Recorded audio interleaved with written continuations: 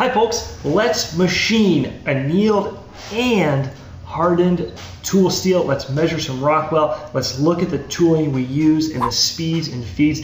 This is awesome. This blew my mind that we can do this in the shop. Welcome to another Wednesday Widget.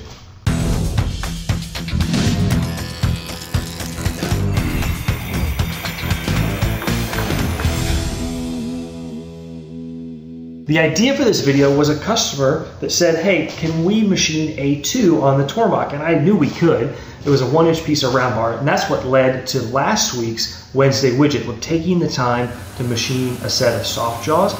This A2 is not particularly difficult to machine when it's annealed, but nevertheless, you want to do it in a secure and rigid work holding. Those soft jaws allow us to run a little production run, flip the part over, and get better work holding and better repeatability than using a 5C. So here we just turned down a quick piece of blank.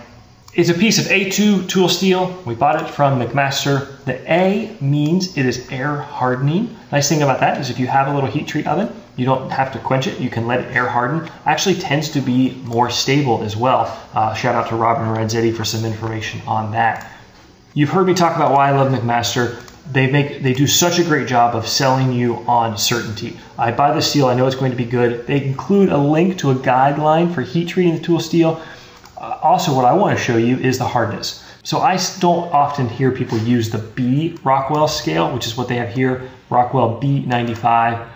Expand the about steel, scroll down, and here's this, general conversion chart. So 95 is going to be somewhere in here, which would put it here. It looks like that's a linear scale. So 95 would be something like 18 Rockwell C. That's not hard at all.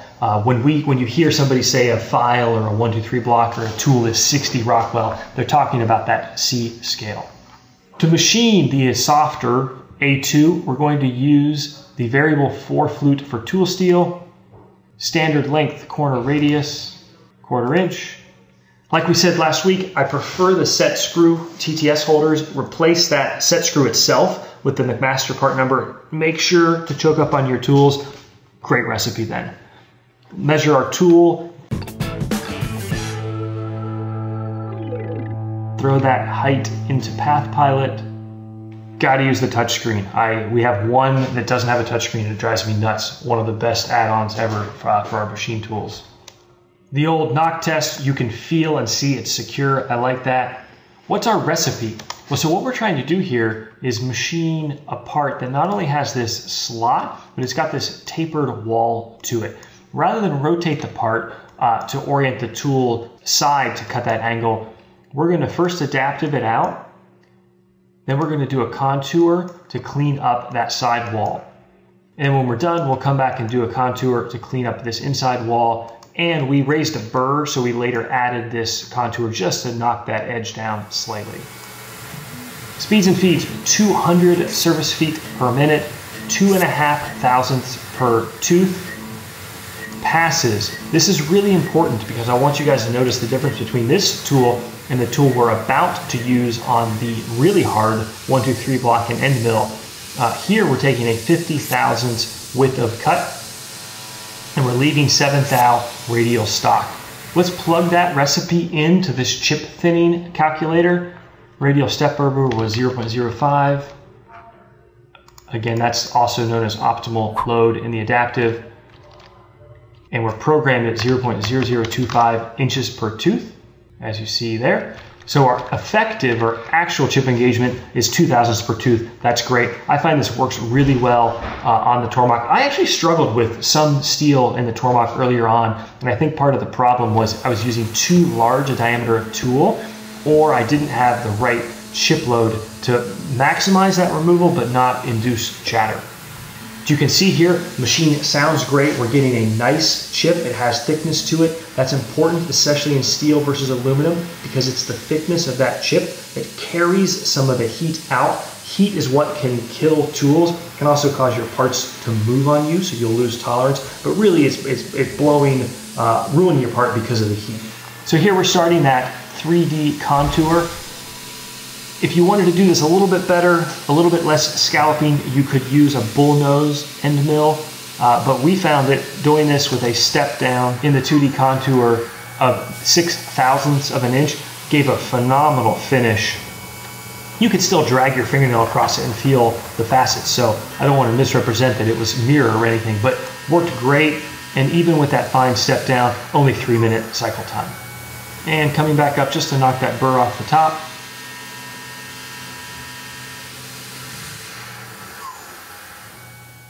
Pretty nice, right? I grabbed a Renishaw tip just because I wanted to show. In person, this looks great. Again, you're seeing kind of the tooling swirl marks here, which unfortunately seems to make it look a little worse. Anyways, I was really happy with that result. The tool that we're going to use, I was super excited to give this a try. Lakeshore Carbide, hard mill, end mill, corner radius, 1/4 inch. Not that expensive for what it's able to do. The idea with hard milling is you can avoid grinding or jig grinding, in this what they say here. So you are able to machine stuff that's already been hardened so that you don't have to heat treat it and then come back and grind it to final size. That's really awesome to be able to hard mill stuff. What's interesting about this tool is they have really small gullets. That's the area between the flute leading edge and the core of the tool. What's great about that is that the thicker the core, the more carbide you've got in this area, which means the stiffer the tool is. Apparently the other big difference with these hard mills is this NACO coating. That's on my list for this fall to learn more about what coatings and why. This mentions a higher tool life over ALTIN, which is aluminum titanium nitride. Here's what's funny. Even after we did this, I was talking to John Grimsmo. He hard mills 60, 55 Rockwell all the time with the regular Lakeshore. So perhaps this hard mill isn't even necessary, but you're about to see we still got some great results with it. I was more nervous than I've been in a long time when I hit cycle start. It just doesn't make sense to me. It does in the sense that carbide is harder, so if something is harder and it has the right edge and the right recipe, you can cut it. But this is hard. This material is hard. I cannot believe this is working. Speeds and feeds are really important. Technical resources, speeds and feeds, hard mill, speeds and feeds. So we're running a 1/4 inch tool in about 55 Rockwell tool steel. So they recommend a very wide surface footage range, 250 up to 800. The inch chip load per tooth, 2 thou to 2.5 thou. That's about 0.05 millimeters for metric friends. But here's the big difference. The depth of cut, we're doing a profiling cut. So you can go up to 1.5 times diameter, but only 0.045 width of cut. 0.25 times 0.045.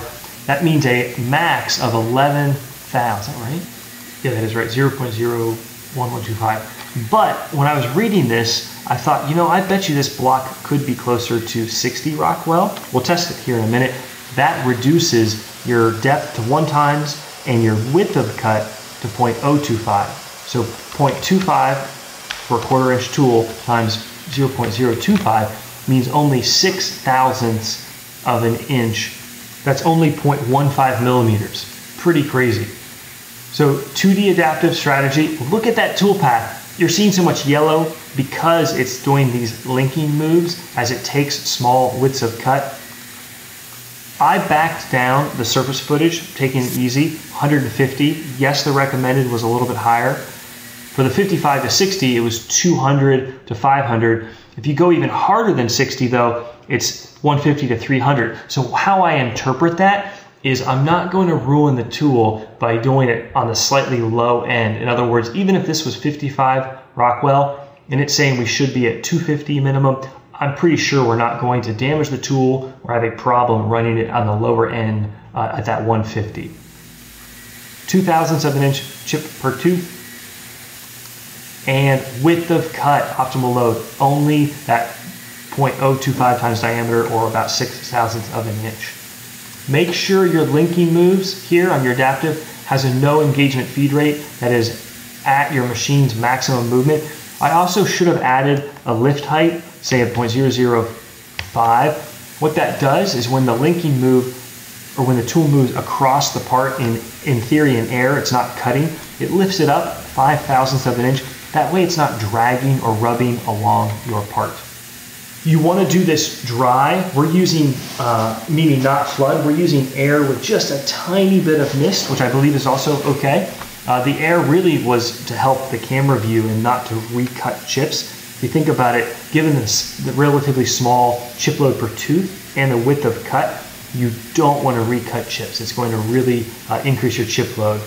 I thought the adaptive toolpath was really kind of gnarly. I'm not used to seeing that kind of a toolpath on a relatively simple shape. But sure enough, it maintained a good constant engagement, and that's what I have really loved about using the HSM Works and Fusion 360 cam. It has never let me down when it comes to that recipe, and that is really huge. And the finishes, I wish I could explain this, folks. They were silky smooth. They don't look perfect. That's another topic I've been fascinated with. Sometimes in better RAs, RA stands for like roughness average, don't always look like mirrors, which is a bit odd, but awesome. So how hard was that 1, 2, 3 block? My first thought was people are going to say, oh, it was a soft block, or it was just, you know, case hardened on the outside. So I've got this PTC portable hardness tester. Make our dimple, make sure we use this on a stable surface. That way we get a correct size dimple with the center punch. Then we grab their tool and we measure the lines to see how big that crater was. And that gives us a pretty decent approximation for how hard the material is. Certainly it's great. It's a smaller unit and it's quite inexpensive compared to the thousands of dollars for a larger benchtop style Rockwell tester. So you can see here, this was no small feat to get the camera looking through it. We're right at about 55 Rockwell. So I thought, let's find something that's harder, and let's find something that just to me is crazy to think about machining. Let's machine an end mill.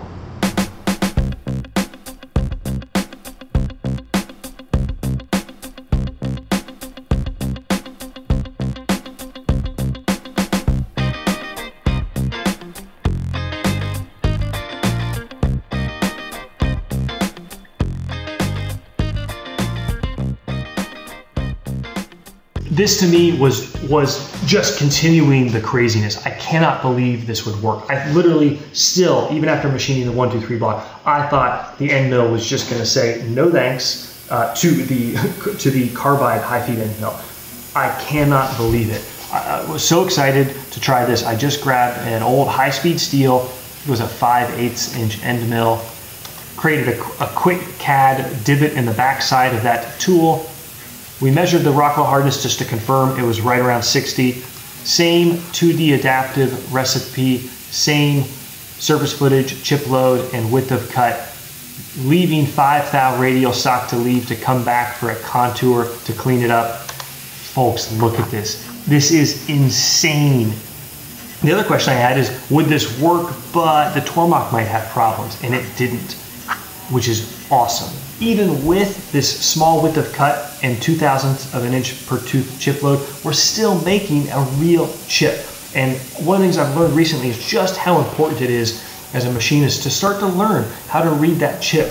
Is the chip forming right? Is there heat in it? Really a good thing to do. More coming on that.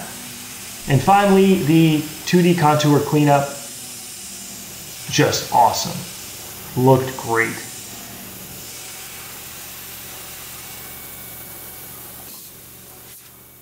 Instead of finishing the video, I had one last thought, which is, okay, is this something that the Tormach 1100 is able to do, but not the 440? The 440 is a smaller machine, a little bit less horsepower.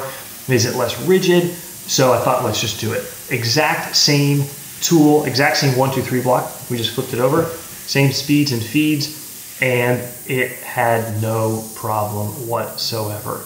Absolutely no problem whatsoever. I was super happy. So if you folks listen to the Business of Machining podcast that John Grimsman and I do, John has talked about how he's doing more and more hard milling. So they're having their knives heat treated to 60 Rockwell. I think they actually heat treat them in-house. And in that hardened state, they're able to do hard milling. And it's funny because it avoids the problem of a part moving on you and heat treat and then having to machine or grind back to size. And the irony is that when steel is really hard, when you machine it with the right recipe, it actually machines beautifully, so you get a really good surface finish. So it's kind of one of those win-win all around. And again, the craziness is that John's using regular steel end mills. He's not using these thicker core, thinner flute, specially coated, high feed, or excuse me, hard milling end mills. So maybe some more experimenting to come, folks, but think about this if it's useful in your job or what you're trying to do in your shop. Otherwise, thanks for watching. Take care. See you next Wednesday.